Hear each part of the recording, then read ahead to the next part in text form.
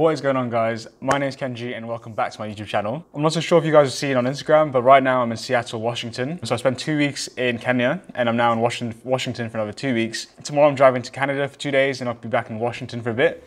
And then I'm going to Spain and I'll be doing a bit of a tour in Europe as well. So if you haven't followed me on Instagram yet, go give me a follow so you can keep up to date with my travels. But in this video, I've got my laptop here and I'll be reading out my personal statement and kind of giving you guys a few tips and a few kind of things you need to think about when writing your personal statement. This video has been requested so many times, so I really hope it helps you out. It's already August, so I'm sure a lot of you who are very keen have maybe already started writing your personal statements. If you're kind of like chilled and laid back like me, you probably haven't started yet, which is completely fine. Hopefully this video will help you out in some way. The personal statement for me, I found so hard. Like I did kind of struggle to write this. I started writing it around September time during my application process. But yeah, I found it quite hard, but it is really important. It's probably the most important part of the application because it's kind of the time where you can just sit down and sell yourself, not literally, but you can kind of sell yourself and tell them why you're suited for medicine. Apart from the interview, it literally is the only time that you get to sit down, tell them about you, tell them how amazing you are. So it really is important to sit down and spend a good amount of time writing the personal statement. But yeah, without further ado, let's jump straight into it. This is my first time actually reading my personal statement for over like a year. So it'll be quite interesting to kind of see where I was during the application process. So I hope you guys enjoy it as much as I will. To start off with the introduction. My inspiration to do medicine originates from my most fortunate gift, being born in a third world country. In my early life, I visited local slums to take part in debates and help build the infrastructure. Experiencing what life is like for less fortunate people highlighted the harsh reality of the world we live in, a place where healthcare and education are easily taken for granted, and where access to medicine makes a world of a difference. I saw the crippling impact diseases have from a first-hand perspective and realized what becoming a doctor can do for the rest of the world. Having also, that's quite cringy, but let's keep going. Having also lived in Japan and England, these changes taught me to appreciate the little things in life and allowed me to learn Kiswahili and Japanese. Being multilingual enhanced my ability to interact with people from different cultures and learn more about the world I'm yet to experience. Wow, okay, so that was a bit cringy, but somehow it worked. So to kind of talk about the introduction and talk about the first part, the first thing I want to say is that the first line of your introduction has to be quite catchy. It has to be like something that can hook the reader and kind of grab their attention straight away. So try and make a very catchy first line if you can. The second thing I should probably say is the introduction is really important because it kind of sets a scene. So it kind of explains, why you want to do medicine, what it is about you that drew you towards medicine, and made you want to pursue a career in medicine. So do take some time to sit down. I think I came up with this introduction when I was on holiday last year in Norway. So I was sat down for a very long time just thinking about, what was unique to me. What can I kind of talk about that made me unique in a way? These people who will be assessing your application will be reading thousands and thousands of different personal statements. So you need to find something that is very unique to you and that kind of sets you apart from everyone else. So don't worry, I know it is a bit daunting, but just sit down and spend some time thinking about what makes you you. The other thing I should probably say is that the last line of every paragraph has to kind of be a mini conclusion. So it needs to conclude the paragraph that you've just written, and also kind of needs to lead into the next paragraph as well. So yeah, that's the introduction, and let's move into the next paragraph, which I think is the main body. Right, so paragraph number 2. Hopefully it won't be as cringy as the first, but it probably will be. So just sit back and just bear with me. So paragraph number 2. Having chosen to study medical science, I hope to apply my theoretical knowledge clinically as a doctor. My degree gave me the opportunity to undertake an 8-week research project where I was successful in being granted a Wellcome Trust scholarship. I explored the functioning of the human innate lymphoid cells in mouse models and the potential treatment of inflammatory bowel conditions. Similarly, I undertook an 11-week extended science project looking at induced pluripotent stem cells and their application in regenerative medicine for treating diseases such as Parkinson's and Alzheimer's. These projects broadened my understanding of the human body and introduced me to key scientific skills. I'm also the technology and social media ambassador and represent my course across schools in Birmingham, where I hold presentations to students in an attempt to inspire them to pursue further education, allowing me to develop my communication and presentation skills. I've also undertaken 2-week hospital placements in liver medicine and neurotrauma, where I experienced various aspects of the hospital, including the critical care units, wards and theatre. The most rewarding experience was my involvement in the removal of a patient's halo brace.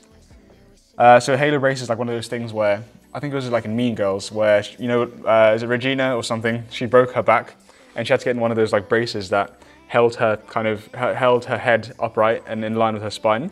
So yeah, that's kind of what it is. In this procedure, my role was to hold the halo brace and stop it from moving, whilst the registrar and nurse unscrewed the pins. I could see the patient was going through an excruciating amount of pain, so I made every effort to comfort him. Thankfully, the procedure was successful, and I learned how much a difference empathy can make for the patient and the importance of a multidisciplinary team. Okay, so just one thing, a multidisciplinary team is such a key word. I think everyone uses it in every single person statement they write. So multidisciplinary team, it's kind of like, it just basically means a team of different skills. So you have the nurse, the doctor, the healthcare assistant, all the different kind of medical professionals are all put together in one team to kind of deal with the patient. So that is a key word, so make sure you use that if you can, or not, but yeah. So the main body, this is kind of like the main part where you can kind of sell yourself again. So it's the main part where you put all of your work experience into, you put all of like everything you've done basically into this one paragraph. So essentially what you need to do is talk about what you've done. So talk about your work experience, talk about any projects you've done, anything cool which kind of makes them believe that you are fit for the position of being a medical student. Another thing I should probably say is that each sentence needs to have a purpose. Because the word count is so low in person statements, each sentence really needs to be important and needs to have a very big purpose.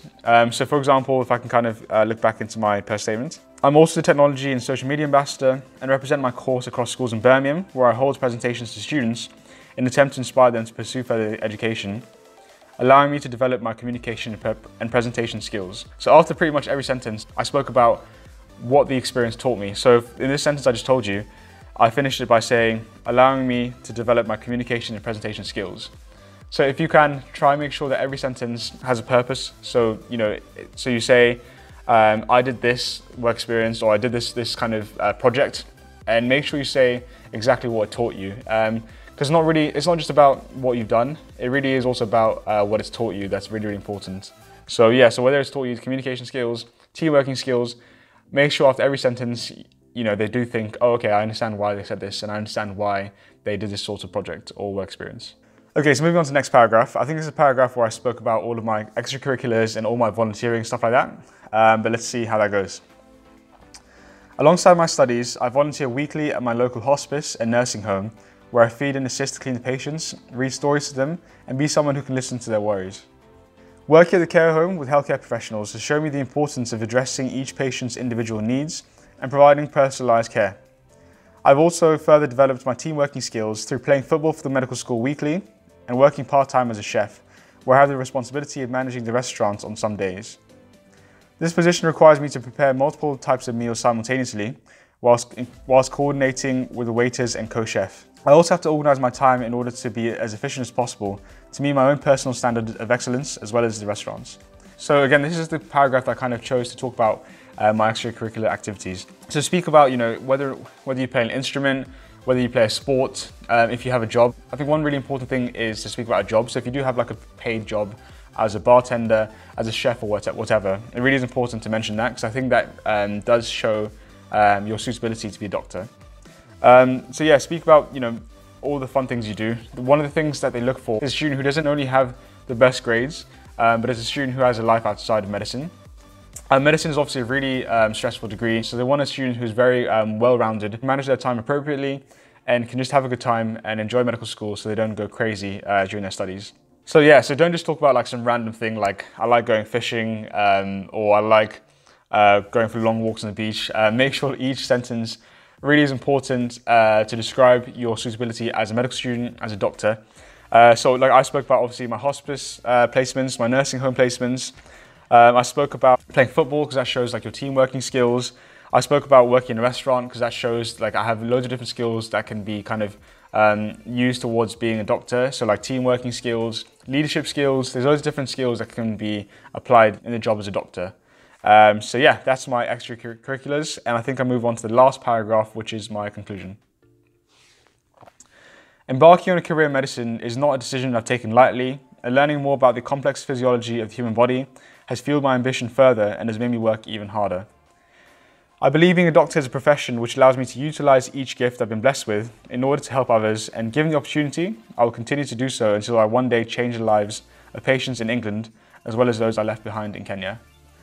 Damn. Okay, that wasn't too bad of an ending, if I say so myself. But yeah, the conclusion is very, very important. It's a part that kind of leaves the reader thinking, this student is very suited for medicine, or this student has no idea what they're talking about. So it really, really is important to sit down and just think about a conclusion that, again, is unique and ends your kind of story in the best way possible. So again, find a way to conclude your personal statement that is unique to you.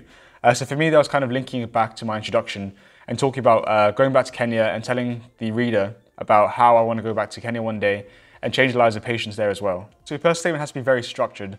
It's one of the most important things. So it has to read well and it has to be very structured as well. So spend some time to just type what you think, plan out different parts of your personal statement, write down what you need to write down. But as soon as you're done, make sure you come back to your personal statement and read it like 100 times. I think I read mine like over 70 times. You know, come back and read it. Make sure that it works very well. Make sure it reads very well and is structured very well. That's one of the most important things. You might have the personal statement that has all the best, work experience, all the best content, but if it's not structured well, if it doesn't read well, they're literally just going to throw it out the window. I think one important thing is to kind of try to get a few people to read it. So I think I got about 3 people to read it. I got my personal tutor to read it.